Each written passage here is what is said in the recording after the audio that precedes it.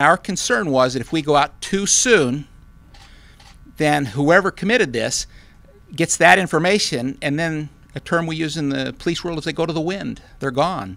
And we wanted to make sure that that didn't happen. As questions swirl around who could have impregnated a woman in a vegetative state at Hacienda HealthCare in South Phoenix, Phoenix Police Sergeant Tommy Thompson made it clear today. Have you ruled anyone out? At this point, I don't know that anybody's been ruled out. We're not going to point out who we've obtained DNA from or who we intend to get DNA from.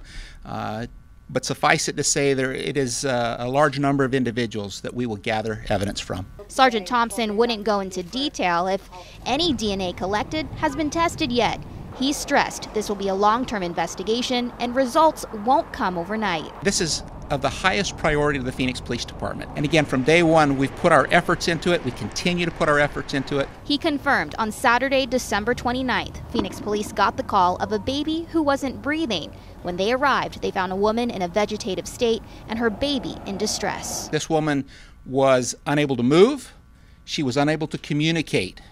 In other words, she was helpless, but she was incapacitated. He says both mom and baby are now recovering at a local hospital. This woman, though incapacitated, is a very, very important member of our community, and our heart goes out to her. This child is an important member of our community, and as police officers, our job, our goal is to protect individuals, to make sure we make sure that their rights, make sure that they receive justice.